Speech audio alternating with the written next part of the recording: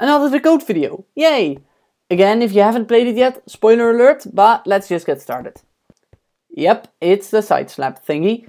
But you're just using falling sand! Well, yes I am, but that's not everything. You actually cannot walk through these blocks.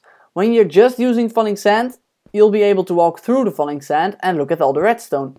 But in this case, that's not possible. The falling sand acts as if it's a solid block. But how did you do that? First we'll spawn falling sand using a clock inside this cobweb. This way we don't have to spawn falling sand every tick, so that will be less laggy. But now you can actually walk through the falling sand. So here's what we'll do. We'll place a boat over here. Now use my freeze mobs filter.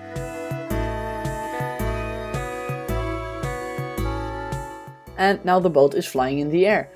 If you want to know why this happens and how this works, Hi Folks and Madam has a nice video about it. So now this boat is not just flying in the air, you can also not move it, and since boats are solid entities, you can still stand on it and it will act like a solid block. Now we'll move the boat down a bit and place back the cobweb. And we'll clone that boat like this. And now the falling sand appears to be solid, even though it is the boat that is actually doing the trick. Well, there's still a problem.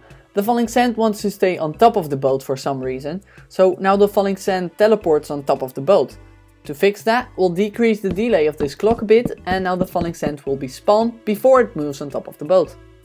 Additionally, you can use an NBT editor to adjust the position of the boat and falling sand to get this nice effect.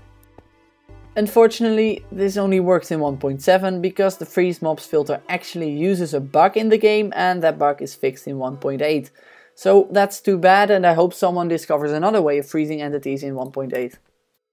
That's it, thanks for watching. And well, yeah, this ending is not very special, well, you know, compared to my other endings. But since this ending is the only one that is not special, does that make this ending special?